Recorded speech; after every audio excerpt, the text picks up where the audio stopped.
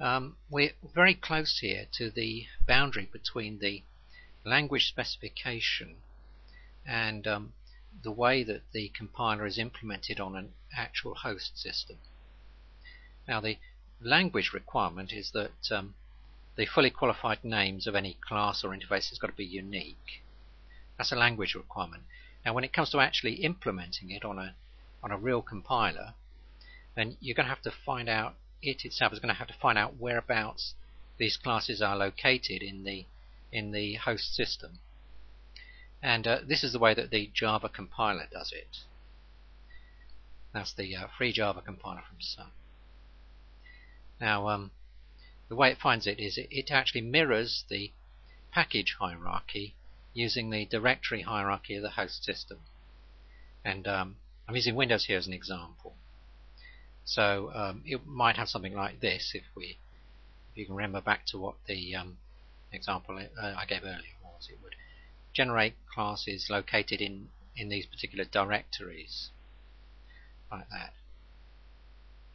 And by default, what Java does is it puts classes into the same directory as the source file. Now, for large projects, you're going to want to keep them separate, because for version control and archiving and that sort of thing, you don't really want your class files mixed up with your source files.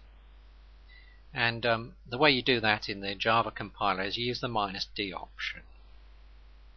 So, for example, we've got here's something here which is in this my project source com acme widget server, and there's the source file there, widget.java, and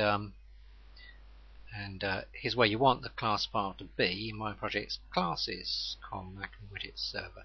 That's where you want it to go.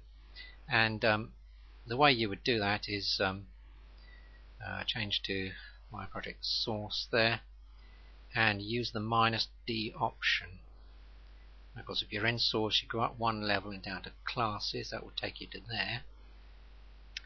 And if you then pass in the name of the thing you want to compile, which would be from that source file there, is com acme widget server widget.java. Now, a couple of things. This directory that you specify there has got to actually exist. If it doesn't exist, the compiler will give an error. And if any of these subdirectories down here don't exist, they get created, because they're from this point downwards, basically. If anything, if it's not there, it will be created. If it is there, it will just be used. And that's how you do the compilation. Now, most of this stuff is, you don't have to worry too much about this if you're using something like NetBeans, because most of this will be done.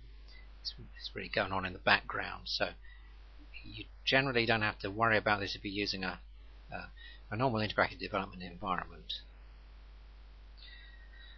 But that's basically what it's doing.